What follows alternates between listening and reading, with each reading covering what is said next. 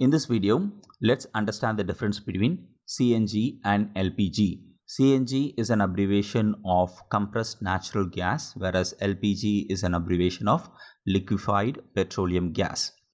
The primary difference between CNG and LPG lies in the components that make up these fuels. While CNG is primarily made up of methane and LPG is primarily made up of propane.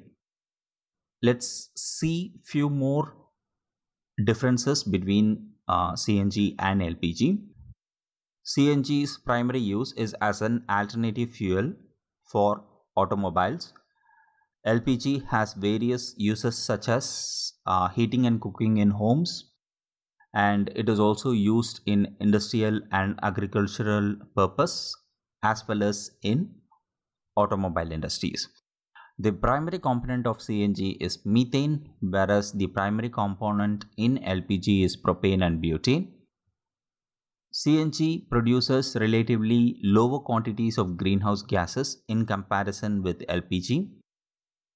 LPG produces relatively large amount of carbon dioxide, which is a greenhouse gas. CNG is relatively safe as it disperses rapidly into the air. LPG is highly flammable as it is much heavier than air.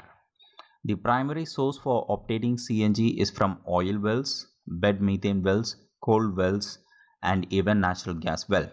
The main source for obtaining LPG is from the process of extracting natural gas from the reservoirs.